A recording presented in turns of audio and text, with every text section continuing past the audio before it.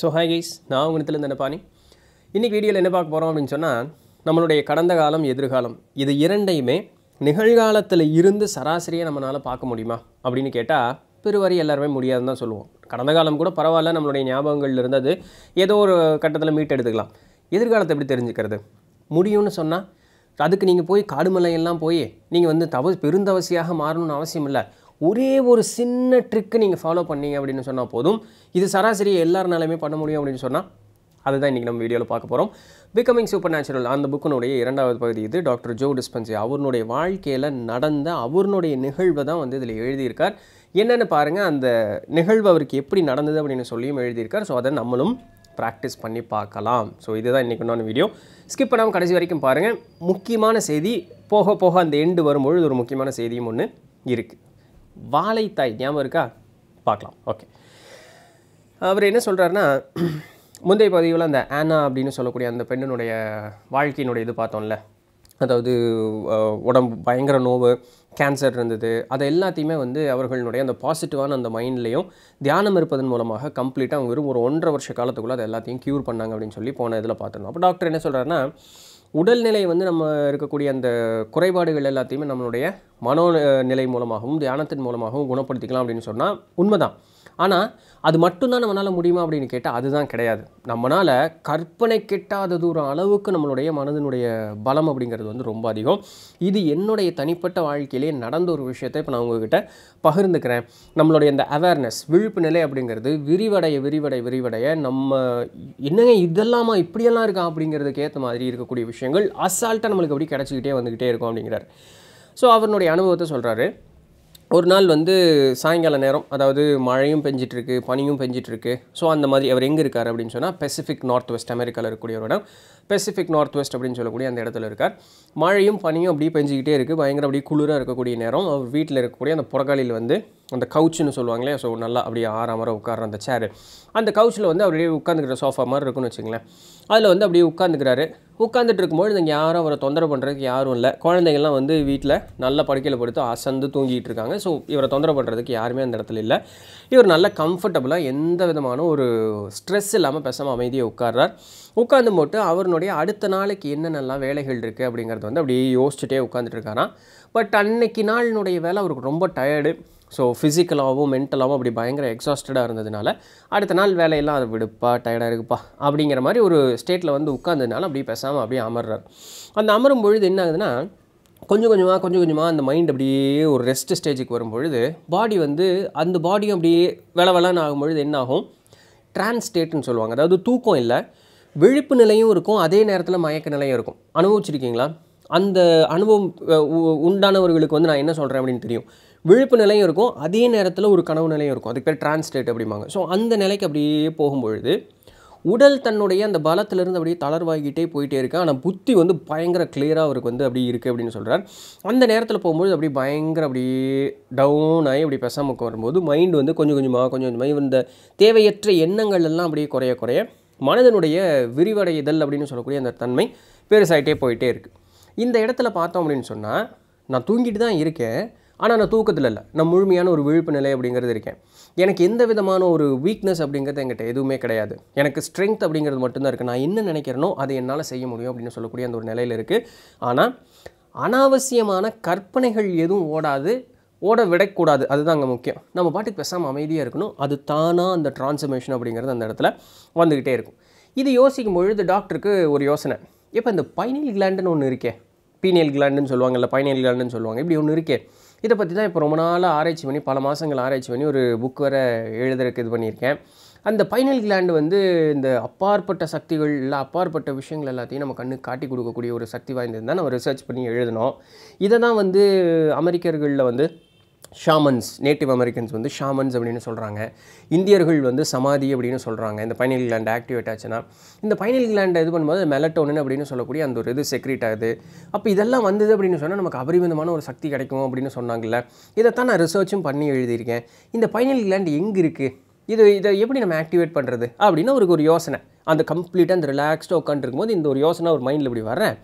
அவர் என்ன பண்ணுறாரு பாருங்கள், அந்த பைனியல் கிளாண்டுக்கிட்டே பேசுகிறாராம். அதாவது எங்கே இருக்குதுன்னு நமக்கு தெரியும், அதுதான் புருவ மத்தின்னு சொல்லக்கூடிய இந்த நடுநெற்றி அப்படின்னு சொல்லக்கூடியது. அவர் கேட்குறாரு, ஆமாம் நீ எங்கே இருக்க எனக்கு காட்டி கொடு அப்படின்னு சொல்லிட்டு அப்படியே ரிலாக்ஸ்டு அப்படியே உட்காரும்பொழுது அவர் என்ன சொல்கிறாருன்னா, கொஞ்ச நேரம் ஆக ஆக ஆக இந்த எண்ணம் மட்டும் இருக்குது, நீ எங்கே இருக்க, நீ அப்படியே காட்டி கொடு அப்படின்னு சொல்லிட்டு அப்படியே உட்காந்துருக்கும்பொழுது அந்த பாடி மைண்ட் எல்லாம் ரிலாக்ஸ் ஆகும்பொழுது அந்த பைனியல் கிளாண்ட் அவருடைய கண்ணுக்கு லிட்ரலாக, அதாவது இப்போ எப்படி நீங்கள் என்னை பார்க்குறீங்க, நான் இங்கே இருக்கக்கூடிய பொருட்கள் இப்படி நேரடியாக பார்க்குறேன், இது கற்பனை கிடையாது, இப்போ நான் நிதர்சனமாக இது பார்க்குறேன் இல்லையா, அதுபோல் ஒரு டோர் நாப் எப்படி இருக்கும், இப்படி 3 dimensional இப்படி டோர் நாப் எப்படி இருக்கும், அதுபோல் அந்த பைனியல் கிளாண்ட் அவர் கண்ணுக்கு இப்படி தெரிய, அதனுடைய வாய்ப்பகுதி மாதிரி இருக்கக்கூடிய இடம் இப்படி திறந்து இப்படி மூடுற மாதிரி அவருக்கு தெரியுதான்.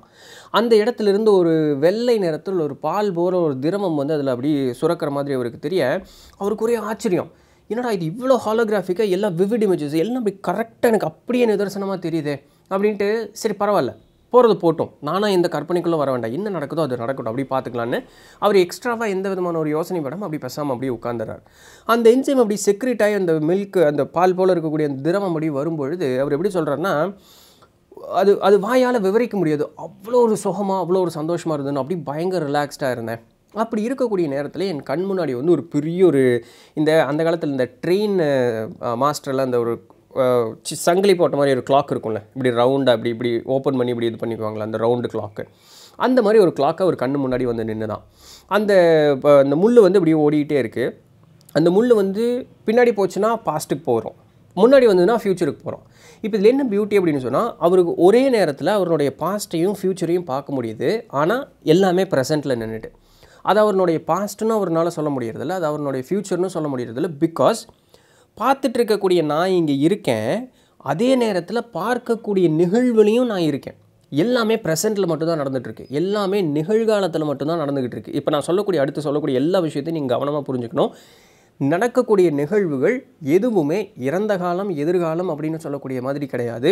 நடக்கக்கூடிய அனைத்துமே நிகழ்காலத்தில் தான் உணர முடியுது. நான் வந்து அந்த இடத்துல அந்த ஆளாகவே இருக்கேன் அப்படிங்கிற அந்த உணர்வில் தான் நம்மளால் உணர முடியுது. அதே நேரத்தில் நிகழக்கூடிய அந்த நிகழ்வுகளை ஒரு 3வது மனிதனாக இருந்து நானும் பார்த்துக்கிட்டு இருக்கேன் அப்படின்னு சொல்லக்கூடிய அந்த ஒரு நிகழ்வுகள் இருக்குது. அதெல்லாம் சிதறுகள் நூலில் இருக்கிற மாதிரியே தான் சொல்லிகிட்டு இருக்காரு. ஓகே, இது எப்படி இருக்குன்னா, ஏகப்பட்ட ஒரு இன்ஃபனைட் ஸ்பேசஸ் நிறைய இந்த மாதிரி இடம் இருக்குது. அப்படிங்கிறப்போ முடிவெற்ற கடைக்கு போய் உட்காந்தோம்னா நமக்கு முன்னாடி பின்னாடி கண்ணாடி இருந்ததுன்னு எப்படி இருக்கும், அதுக்கு ஒரு கணக்கற்ற அளவுக்கு வந்து இப்படி உருவங்கள் அப்படி தெரிஞ்சிட்டே இருக்கும்ல.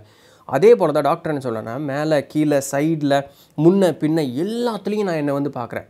என்னுடைய இறந்த காலமாகட்டும், என்னுடைய எதிர்காலத்தை ஆகட்டும், எதை ஒன்றையும் நான் அப்படி ஷீட் மாதிரி இப்படி தள்ளுனேன் அப்படின்னு சொன்னால் அந்த இடத்துக்கு போய் நிற்கிது. அந்த இடத்துல நான் என்னவாகவே நான் உணர்றேன். எல்லாமே ப்ரெசென்ட்டில் மட்டும்தான் நடந்துக்கிட்டு இருக்குது. எதுவுமே வந்து பாஸ்ட்டு ஃப்யூச்சர் அப்படின்னு சொல்லக்கூடிய அந்த ஒரு இது வந்து கிடையவே கிடையாது. எல்லாம் ஒரு நேரத்தில் ஒரு நிகழ்வு தான் அந்த இடத்துல நடந்துகிட்ருக்கு. பட் நான் எதை பின் பாயிண்ட் பண்ணி நான் எங்கே போகணுன்னு நினைக்கிறேன்னா என்னால் அந்த இடத்துக்கு போய்க்க முடியும். போனேன்னா நான் அந்த இடத்துல நிதர்சனமாக நான் அந்த இடத்துல இருக்கிற மாதிரி என்னால் உணர முடியும். ஸோ எல்லாமே 3 dimensional பாசிபிலிட்டிஸ், எண்ட்லெஸ் பாசிபிலிட்டிஸ் அப்படிங்கிறார். இது எல்லாத்துக்குமே அவர் செஞ்ச வேலை என்ன, ரிலாக்ஸ்டாக இருந்து பேசாமல் அமைதியை உட்கார்ந்ததான். ஓகே, இப்படி இருக்கும்பொழுது அவருக்கு என்ன ஆகுது அப்படின்னு சொன்னால், அந்த கடிகார முள் மாதிரி அந்த வாட்ச் மாதிரி இருக்குது அப்படின்னு பார்த்தோம்னா, அந்த கடிகார முள் வந்து இப்படி லெஃப்ட் சைடில் இறங்குது. ஸோ அவருடைய பாஸ்ட்டுக்கு வந்து அப்படி ட்ரிஃப்ட் ஆகுறாங்க. அந்த பாஸ்ட்டில் போய் பார்க்கும்பொழுது என்ன ஆகுது அப்படின்னு சொன்னால், இவர் வந்து ஒரு சின்ன பையனா, அந்த அம்மா அப்பா நம்மளை பார்த்துக்கக்கூடிய விவரம் தெரியும், எல்லாம் தெரியும், போய் ஸ்கூலுக்கு போகிற வயசு, விளையாடுற வயசு தான், இருந்தாலும் நம்மளை அம்மா அப்பா பார்த்துக்கக்கூடிய வயசு இருக்குல்ல, அந்த ஒரு 1st standard 2nd standard மாதிரி வச்சுக்கிங்களேன். அந்த மாதிரி இருக்கக்கூடிய ஒரு நேரத்துக்கு அவர் அப்படி போகிறாரு. போகும்பொழுது அவருக்கு அன்றைக்கி வந்து பயங்கர ஹை ஃபீவரு. வீட்டில் பெட்டில் வந்து படுத்துட்ருக்காங்க. அவங்க அம்மா வந்து எல்லாத்தையும் அந்த இதெல்லாம் தேய்ச்சி விட்டு மருந்தெல்லாம் கொடுத்துட்டு அவங்க அம்மா இப்படி போகிறத பார்த்துட்டே இருக்காங்க. அந்த பெட்ஷீட் வந்து இப்படி மூக்கு வரைக்கும் இப்படி கவர் பண்ணிவிட்டு கண்ணை மட்டும் இப்படி பார்த்துட்டு அவங்க அம்மா போகிறத பார்த்துட்டே இருக்கார். அவங்க அம்மா போய் கதவை சாத்தினோன்னு இவருக்கு ஒரே சந்தோஷம். என்னென்னா, இப்படி தனியாக இருக்கிறது அப்படிங்கிறது அவருக்கு ரொம்பவே பிடிக்குமா. அப்போ அவர் ரொம்ப சந்தோஷம். என்ன பண்ணுவாராம், இப்படி பண்ணிவிட்டு பேசாமல் அமைதியாக இருந்துக்கு வரோம். சின்ன வயசுலேயே அவர் அறியாமல் செஞ்ச ஒரு நிகழ்வு பாருங்கள். அவர் பாட்டுக்கு பேசாமல் அப்படியே இருக்கும் பொழுது நான் அதே நேரத்தில் தான் நான் விழிப்பு நிலையில் இருக்கேன். அதே நேரத்தில் நான் என்ன மறந்த ஒரு நிலைக்கு போயிடுறேன். நானாக எந்த கற்பனைகளையும் உண்டு பண்ணிக்கிறதில்ல. தானாக எது வந்தாலும் அதை நான் பார்வையாளனாக இருந்து பார்ப்பது மட்டுமே என்னுடைய வேலை. இப்படிப்பட்ட ஒரு விளையாட்டை வந்து ஒரு சின்ன வயசுலேருந்தே விளையாண்டுக்கிட்டு இருக்கிறது அவருடைய குணமாக. இதை வந்து இங்கே நின்று அந்த டாக்டர் அந்த கவுச்சில் இருந்து அப்படியே அமைதியாக இப்படி படுத்துட்டு இருக்கார்ல, அப்படி இருந்து பார்க்கக்கூடிய விஷயத்தை அந்த சின்ன பையனாக இருந்து ப்ரெசண்ட்டில் இருந்து உணரவும் முடியுது. ஸோ 2 விஷயமும் சைமல்டேனியஸாக நடந்துக்கிட்டு இருக்குது. அவர் சின்ன பையனை பார்க்கவும் செய்கிறார், சின்ன பையனாகவே அந்த இடத்துலையும் இருக்கார். இது 2மே ஒரே நேரத்தில் நடக்குது. இதில் என்ன பியூட்டினா, நான் சிறுவனாக இருக்கும் பொழுது இப்படிப்பட்ட ஒரு வேலைகள் செய்தேன் அப்படிங்கிறதே எனக்கு ஞாபகம் இல்லை. எனக்கு இப்போ போய் இந்த இடத்துல பார்க்கும்போது தான் இந்த ஒரு விஷயம் அப்படிங்கிறது எனக்கு உண்மையாலுமே ஞாபகம் வருது. இது எனக்கு ரொம்ப ஆச்சரியமாக இருக்குது. அந்த பையன் அந்த நேரத்தில் என்ன ஒரு உணர்வை உணர்ந்தானோ அது அவனுடைய அந்த கால சூழ்நிலைக்கு அவனுடைய அறிவிற்கு அப்பாற்பட்ட ஒரு உணர்தல்.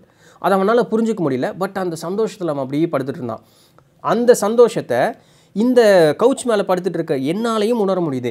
இப்போது எனக்கு அந்த பையனை பார்க்கும் பொழுது நான் தான் என்னை பார்த்துட்ருக்கேன். இருந்தாலும் அந்த பையன் மேலே இருக்கக்கூடிய அந்த ஒரு அன்பும் அந்த ஒரு பாசமும் அபரிமிதமாக இருக்குது. அந்த பையனுடைய அந்த ஒரு நிலைப்பாட்டில் நான் எப்பவுமே இருந்தால் நல்லா இருக்குமேனு சொல்லக்கூடிய அந்த ஒரு நிலைப்பாட்டில் நான் வந்து இருக்கேன். ஸோ அது அப்படியே அந்த ஒரு சந்தோஷத்தை அவன் உணர்கிற உணர்வுகளையுமே என்னால் இப்போ உணர முடியுது அப்படின்னு சொல்லி இப்படி படுத்துட்டு இருக்கும்பொழுது டக்குன்னு அந்த சீன் அப்படியே கேன்சல் ஆகி வந்து அப்படியே கொஞ்சம் கொஞ்சமாக ஃபேட் ஆகி வந்து மறுபடியும் அந்த கிளாக் வந்துடுச்சு.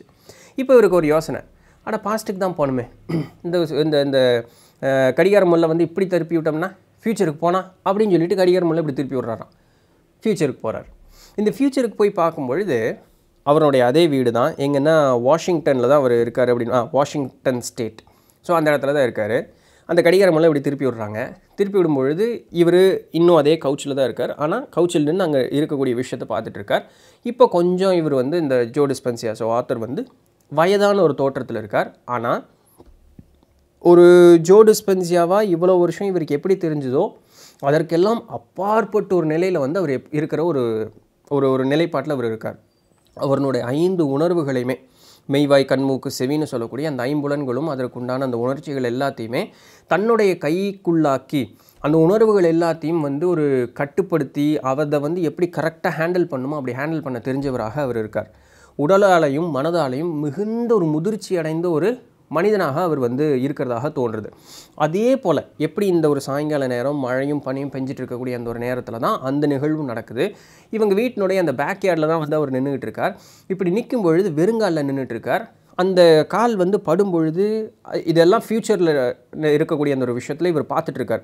அந்த ஃப்யூச்சரில் இருக்கக்கூடிய அந்த ஜோ டிஸ்பென்சியா வந்து வெறுங்காலில் அந்த பனியை கொண்டே வைக்கிறார். அந்த சில்லுன்னு அப்படி ஆகுது. அது இவருனாலையும் உணர முடியுது. ஆனால் அது சுகமாக இருக்குது. அவருக்கு வந்து அந்த சில்னஸ் வந்து அதை அப்படியே அதை அக்செப்ட் பண்ணிக்கிட்டதுனால அதை அவர் எதுவுமே துன்பப்படுத்தலை. அந்த நிகழ்வை அதை இருக்கிறபடி அவர் வந்து உணர்றார். அப்போது அந்த அந்த இயற்கையோடு அவர் வந்து அதிகமாக இருக்கணும் அப்படின்னு சொல்லக்கூடிய அந்த ஒரு உணர்வு அப்படிங்கிறது அவருக்கு மேலிட்டு வருது. வெறுங்காலில் இருந்து அந்த எனர்ஜியை ஃபுல்லாக அவர் வந்து கம்ப்ளீட்டாக எடுத்துக்கணும் அப்படின்னு விருப்பப்படுறார். எல்லாத்தையுமே அந்த ஒன்னஸ் அப்படின்னு சொல்லுவாங்க தெரியுமா, எல்லாமே ஒரே நிலையில் ஒரு கண்ணோட்டத்தில் பார்க்குறது. நம்ம யோக வாசிஷ்டம்ல முக்கி பார்க்குறோம்ல, எல்லாமே ஒன்று தான் எல்லாமே ஒன்று தான். அந்த உணர்வை முழுக்க முழுக்க உணர தெரிந்தவராக அந்த இடத்துல அவர் வந்து இருக்கார். அப்போது அது குளிர், இது வந்து சூடு, அந்த ஒரு வேறுபாடு இல்லை. இருக்கிறபடியே அது அப்படி தான் அப்படின்னு சொல்லக்கூடிய அந்த உணர்வோடு இருக்கும்பொழுது அதை அவரை எந்த வகையிலுமே பாதிக்காத ஒரு தன்னிலையில் அவர் வந்து இருக்கார். அப்படி இருந்துட்டு அவர் அப்படியே முன்னாடி இப்படி நடந்து போகிறாரு. அவரும் அவருடைய சகோதரரும் சேர்ந்து ஒரு ஃபயர் பிட் ஒன்று இருக்குங்க. ஸோ அந்த ஃபயர் பிட்டை நோக்கி போகிறாங்க. அவர் மட்டும் போகிறாரு. அங்கே வந்து ஒரு சின்ன கிணறு மாதிரி இருக்குது. அவரும் அவருடைய சகோதரரும் சேர்ந்து உருவாக்கின கிணறு தான். அந்த இடத்துக்கு போகும்பொழுது பார்த்தீங்க அப்படின்னு சொன்னால் திடீர்னு இருந்திருந்தாப்புல ஒரு 2 அடி மட்டும் உயரம் இருக்கக்கூடிய ஒரு அழகான ஒரு பெண்ணை பார்க்குறாராம். குழந்தை மாதிரி இருக்கக்கூடிய ஒரு பெண்ணை. அந்த பெண்ணை பார்த்தா இப்போ அந்த பெண்ணை பார்க்கறதுக்கு முன்னாடி வரைக்கும் இந்த ஜோ டிஸ்பென்சியாவுடைய இது எப்படி இருந்ததுன்னா அன்பு மட்டும்தான் அவர்கிட்ட இருந்த ஒரு நிலைப்பாடு அப்படின்னு சொல்லக்கூடியது. அன்புனா இந்த இடத்துல காமம் கிடையாது. எல்லா உயிர்கள் மேலேயும் ஒரு இரக்க குணம். அது ஒரு அந்த ஒரு அன்பை இப்படி விளக்கி சொல்கிறது புரியுதா நான் என்ன சொல்ல வரேன்னு? அந்த மாதிரி வெறும் அன்பு மட்டும்தான் அவருடைய மனசில் இருக்குது. வேறு எதுவுமே அவருடைய மனசில் அப்படிப்பட்ட ஒரு ஒருமைப்பாட்டோடு இருக்கக்கூடிய ஒரு மனோநிலையில் இருக்கார்.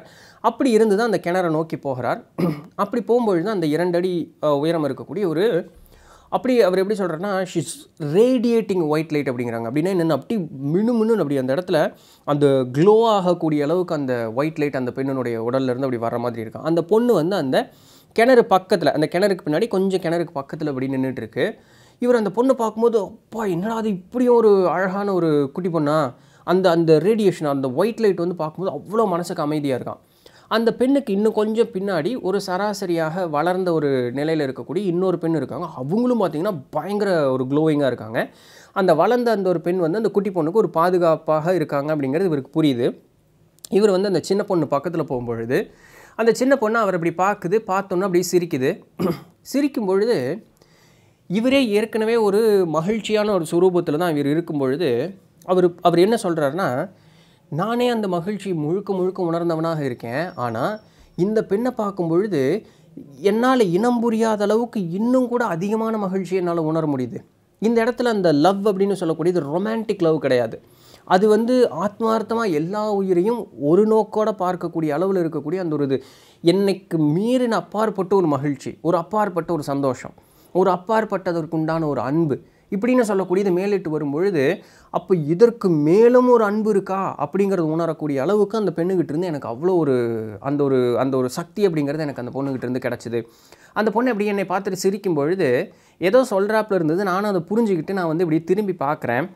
யாரும் அந்த வயசானவர், ஃப்யூச்சரில் இருக்கக்கூடியவர், திரும்பி பார்க்குறேன்.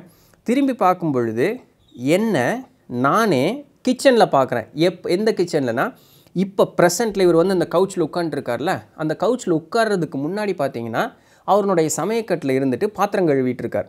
இது ஒரு டைம் ட்ராவல் படம் பார்க்குற மாதிரியே இருக்கு. நல்லா புரிஞ்சுக்கிட்டிங்கன்னா இது ஈஸியாக இருக்கும். இந்த கவுச்சில் வந்து அவர் உட்கார்றதுக்கு முன்னாடி ஒரு பாத்திரம் கழுவிட்டு இருக்கார் அவருடைய கிச்சனில் இருந்து. அந்த கிச்சன் கண்ணாடியிலேருந்து பார்க்கும்பொழுது அந்த பேக்யார்டு தெரியும், அந்த கிணறு இருக்கக்கூடிய இடம் வந்து அவருக்கு நல்லாவே தெரியும். ஸோ இவர் வந்து பாத்திரம் கழுவிட்டு இருக்கார். பாத்திரம் கழுவிட்டு இருக்கும்போது திடீர்னு இவருடைய மனசில் ஒரு இனம் புரியாத ஒரு மகிழ்ச்சி, யாரோ நம்மளை பார்க்குற மாதிரி இருக்கே அப்படின்னு சொல்லிட்டு அந்த ஜன்னலில் அப்படியே தன்னை மறந்து இப்படி வந்து அப்படியே பேசாமல் அந்த பாத்திரம் கழுவுறதை நிறுத்திட்டு அப்படியே ஜன்னல் அப்படியே பார்த்துட்டே இருக்கார். அவருக்கு உணர்வு எல்லாம் வந்து வெறும் அன்பு மட்டும்தான் அவருடைய இது. என்னமோ அப்படி பிளாங்காக ஒரு டிரான்ஸ்டேட்டுக்கு போன மாதிரி ஆயிடுச்சு. இப்படி பார்த்துட்டே இருக்காங்க. டக்குன்னு அந்த ஒரு பிளாக்னஸுக்கு போன மாதிரி இப்படி வெளியே வந்துட்டு சரிப்பா அப்படின்னு சொல்லிட்டு திருப்பி அந்த பாத்திரம் கழுவ ஆரம்பிச்சிடறார். பாத்திரம்லாம் கழுவி முடிச்சுட்டு தான் பிறகு இங்கே வந்து அந்த கவுச்சில் உட்கார்றார். இப்போ இதில் என்ன பியூட்டினா, இது நிஜமாக நடந்தது. அப்போ அந்த பாத்திரம் கழுவும் பொழுது அந்த கண்ணாடி வழியாக பார்த்தார் பார்த்தீங்களா, அது என்னென்னா அவருடைய அந்த எதிர்காலத்தில் இருந்த அந்த ஜோ டிஸ்பென்சியா, ஸோ அங்கேருந்து இவருக்கு அனுப்பிச்ச அந்த ஒரு எனர்ஜி ரேடியேஷன் இருக்குது பார்த்தீங்களா, அதுதான் அவர் உணர்ந்தது. அவரை ஃப்யூச்சர்லேருந்து பார்த்துக்கிட்ட அந்த ஒரு விஷயம் தான். அப்படின்னா என்னென்னா, இந்த இன்டர்ஸ்டெல்லர் படத்தில் பார்க்குற மாதிரி தான், அந்த 6th dimension அப்படிலாம் சொல்லுவாங்களே, இது எல்லாமே ஒரே நேரத்தில் நடந்துக்கிட்டு இருக்கக்கூடிய விஷயம். இப்போ நம்ம சொன்ன அத்தனையுமே ஒரே நேரத்தில் இருக்கக்கூடியது. ஏன்னா இன்றைக்கி நம்ம இந்த உலகத்தில் இருக்கிற மாதிரி டைம் அப்படிங்கிறது வந்து நான் உலகத்துலேயோ இல்லை அப்பாற்பட்ட டைமென்ஷன்ஸ்லேயோ ஒர்க் பண்ணுறது அப்படிங்கிறது கிடையாது. ஸோ அங்கே பாஸ்ட் ப்ரெசன்ட் ஃபியூச்சர் எல்லாமே ஒன்று தான். ஸோ இப்படி வந்து அந்த இடத்துல வேலை செஞ்சுட்டு இருக்கும்பொழுது தன்னைத்தானே பார்த்துக்கிட்டு அந்த எனர்ஜி இவரே செலுத்திக்கிட்டது தான் வந்து அந்த இடத்துல பார்த்தது. இந்த நிகழ்வு முடிஞ்ச உடனே அப்படியே அந்த கனவுலேருந்து அப்படியே முழுக்க விழிப்படைஞ்சிடறார். ஸோ இப்போ ப்ரெசண்ட்டுக்கு வந்துடுறார். முழுசும் கம்ப்ளீட்டாக விழிப்படைஞ்சிடறார். விழிப்படைஞ்சோடனே இவர் இவ்வளோ நேரம் யோசித்த இந்த விஷயங்களெல்லாம் அவர் ரீவைண்ட் பண்ணி பார்க்குறாரு. எல்லாமே ஒரிஜினலாக இருக்குது. அந்த ஒரு 2 வயசு பொண்ணை பார்த்தேன் அப்படின்னு சொல்லக்கூடியது அவரால் அது தன்னுடைய நெஞ்சிலேருந்து எடுக்கவே முடியல. அந்த இருதயத்துக்கிட்ட அவருக்கு ஒரு ஆனந்தமான ஒரு நிகழ்வு. இதை வெளியே யாருக்கிட்டையாவது சொன்னோம் அப்படின்னு சொன்னால் உனக்கு மண்டை குழம்பு போச்சுடா அப்படின்னு தான் சொல்லுவாங்க, வேறு ஒன்றும் சொல்ல மாட்டாங்க இல்லையா. அவர் எப்படி சொல்கிறாருன்னா, லவ் அப்படிங்கிறது வந்து கெமிக்கல் சேஞ்சஸ்னால, உடலில் நடக்கக்கூடிய அந்த ரசாயன மாற்றங்கள்னால ஏற்படக்கூடிய அந்த ஒரு காதல் உணர்வு கிடையாது. இது வந்து எலக்ட்ரிக்கல் இம்பல்சஸ்னால நடக்கக்கூடிய அந்த ஒரு விஷயம். ஒரு கரண்ட் மாதிரி இப்படி உடலில் பாஸ் ஆச்சு. ஸோ அது உன்னால் விவரிக்கலாம் முடியாது. அது உணரும் பொழுது உனக்கு அப்பாற்பட்ட ஒரு சக்தி இருக்குது. அதை நான் ரொம்ப நாள் உணர்ந்துட்டு இருந்தேன், ஆனால் என்னால் யாருக்கிட்டையும் இதை வந்து சொல்ல முடியாது. ஸோ அதுதான் உனக்கு மண்டை குழம்பு போச்சுன்னு தான் சொல்லுவாங்க, வேறு என்ன சொல்லுவாங்க. அந்த நிகழ்வை மனசில் அப்படியே இருந்துக்கிட்டே இருந்தது. ஆனால் நாள் போக அது அப்படியே டவுன் ஆகி அது இதாகிடுச்சு. அந்த விஷயங்கள் எதையுமே என்னால் கற்பனை அப்படின்னு நான் சொல்ல முடியாது. பிகாஸ் அது உண்மையாலுமே கற்பனையாக இருந்திருந்ததுன்னா நான் அந்த பொண்ணை நிதர்சனமாக பார்த்ததாகவும் அந்த உணர்வுகளை நீண்ட நாள் நானே இருந்து வாழ்ந்ததாகவும் என்னால் உணர முடியாது. அது நிஜமாக நடக்கும்பொழுது தான் இவ்வளோ பெரிய இம்பேக்டாக என்னுடைய மனசில் ஏற்படுத்தியிருக்கும். ஸோ இது வந்து கனவோ கற்பனையோ வந்து கண்டிப்பாக இருக்கிறதுக்கு உண்டான வாய்ப்பு அப்படிங்கிறது கிடையாது. நிகழ்ந்தது எல்லாமே உண்மை தான். ஸோ அந்த பைனல் கிளாண்ட் அப்படிங்கிறத நம்ம சரிவர ஆக்டிவேட் பண்ணிட்டோம் அப்படின்னு சொன்னால் இன்னும் எண்ட்லெஸ் பாசிபிலிட்டிஸ். இது ஒரு விஷயந்தான். நான் வந்து என்னுடைய பாஸ்ட்டில் ஒரே ஒரு ஆளை பார்த்ததும் ஃப்யூச்சரில் ஒரே ஒரு ஆளை பார்த்ததும் கிடையாது. அங்கே கணக்கற்ற ஜோ டிஸ்பென்சியா அந்த இடத்துல இருந்தாங்க. நான் எதை வேணாலும் எப்போ வேணாலும் நான் என்னால் எடுத்து பார்த்துக்க முடியும். ஸோ இது வந்து அந்த ஒரு சின்ன நிகழ்வுனால நான் உணர்ந்த ஒரு விஷயம். இவ்வளவு விஷயம் நடந்ததும் நிதர்சனம் ப்ரெசென்ட்டில் எவ்வளோ நேரம் ஆயிருந்ததுன்னா வெறும் 10 நிமிஷத்துக்குள்ளே தான் நடந்திருந்தது அப்படிங்கிறாரு. ஆனால் நான் பாஸ்ட்டுக்கு போனேன், அங்கே நடந்த நிகழ்வு எல்லாத்தையும் உணர்ந்தேன். ஃப்யூச்சருக்கு போனேன், அங்கே நீண்ட ஒரு காலம் வந்து அந்த இடத்துல இருந்து அது எல்லாத்தையும் உணர்ந்தேன். ஆனால் இன் ரியாலிட்டி வெறும் 10 நிமிஷம் தான். இந்த உலக நேரம்னு பார்க்கும்போது வெறும் 10 நிமிஷம் தான். ஸோ டைம் இந்த உலகத்தில் வேலை செய்கிற மாதிரியும் அடுத்த டிமென்ஷன்ஸில் வேலை செய்கிறது கிடையாது அப்படிங்கிறது இதிலேருந்து நிதர்சனமான ஒரு விஷயம். இவர் திருப்பியும் அந்த நினைவுகள் எல்லாத்தையும் திரும்ப வாழ்ந்து பார்க்குறதுக்காக முயற்சி செஞ்சார். ஆனால் அவரால் திருப்பி அந்த இடத்துக்கு போக முடியல. ஆனால் அது ஏன் அவருக்கு புரிஞ்சது, அதற்கு காரணம் நான் தான். நான் தான் நான் அதை திருப்பி பண்ணணும் அந்த யோசனைகள் எனக்கு மறுபடியும் வந்துக்கிட்டே இருக்கிறதுனால தான் என்னால் அதை அடையவே முடியல. நான் செய்ய வேண்டியதெல்லாம் அன்றைக்கி எப்படி அமைதியாக உட்காந்தனோ அதே மாதிரி நான் அமைதியாக உட்காந்தா போதும். அதே நிகழ்வு எனக்கு திருப்பி நடக்கணுங்கிற அந்த ஒரு எண்ணம் கூட எனக்கு வரக்கூடாது. நான் பேசாமல் அந்த இடத்துல இருந்தால் போதும். தானாக இது எனக்கு வரும் அப்படிங்கிறது புரிஞ்சுக்கிட்டு இந்த பைனல் கிளாண்ட் சரியாக எப்போ வேலை செய்யும், அந்த என்சைம்ஸ் எல்லாம் செக்ரேட் பண்ணக்கூடியதுன்னா காலையில், அதாவது ராத்திரி நேரம் 1 மணிலேருந்து 4 மணி வரைக்கும் தான் இந்த என்சைம்ஸ் செம்மையாக செக்ரேட் ஆகும். பட் 1 மணிலேருந்து அந்த 4 மணி வரைக்கும் நம்ம நிறைய பேர் நம்ம கலாச்சாரத்தில் வந்து அந்த 12 மணிக்கு மேலே தான் நம்மளை வந்து அமர சொல்லுவாங்க தியானத்திற்கு.